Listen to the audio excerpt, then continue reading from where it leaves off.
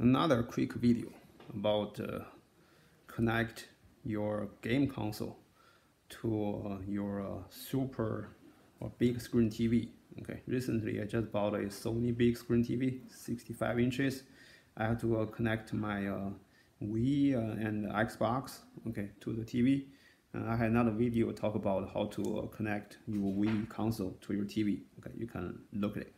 All right. Another problem I just had last night. Okay, is when I try to connect my Wii, I mean not Wii, Xbox. Okay, Xbox One to my new TV. All right, there's no signal can be detected. Okay, can be detected from TV. It gave me the signal. I mean the message says no signals. Okay, cannot detect it. Okay, and then I cannot figure out. Okay, because I have another game console PS5. Okay, that USB port. Okay, worked. I thought maybe the USB port is defective.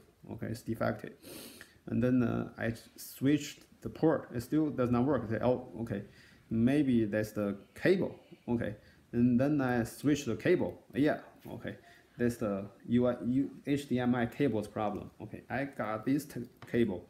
Okay, I've been using for a long time. Okay, it has no problem at all, but I cannot figure out. I don't know why. Okay, maybe somebody know why.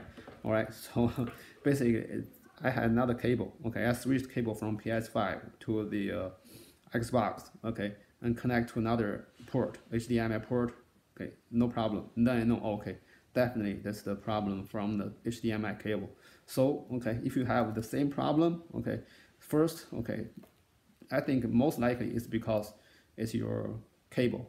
Okay, and if a cable no problem, there must be a port. Usually you have like a 3 HDMI port. Okay, you try each port. If number 1, number 2, number 3 ports, all ports, okay, don't work. Okay, most likely it's not port problem, because not likely all port are gonna be broken, right, from the manufacturer, from TV. So most likely that's your cable. Okay, so my suggestion is like you check your port, okay, your HDMI port, and check your cable, and most likely it's your cable. Okay, just get another cable.